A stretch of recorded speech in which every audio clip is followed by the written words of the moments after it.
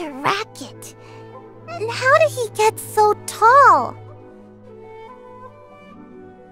Doesn't ring a bell. What? Arrataki Itto's little sidekick?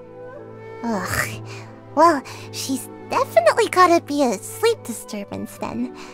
Birds of a feather flock together.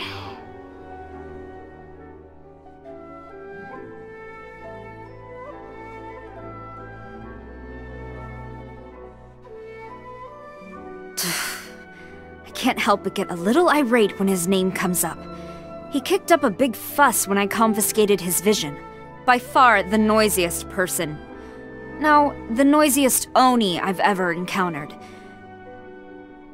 He showed he was enough of a man to admit defeat, but the rematch he insisted upon...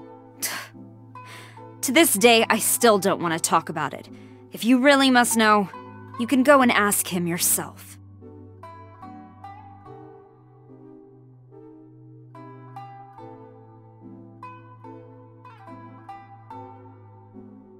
Who?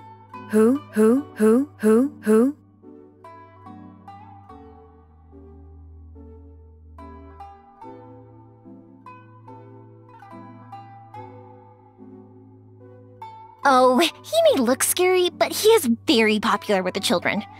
However, he can be very competitive.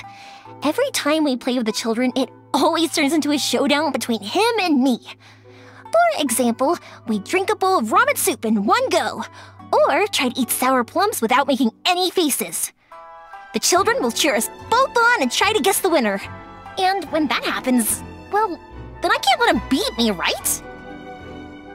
Arataki's gang? Huh? So he isn't just someone with too much free time in his hands?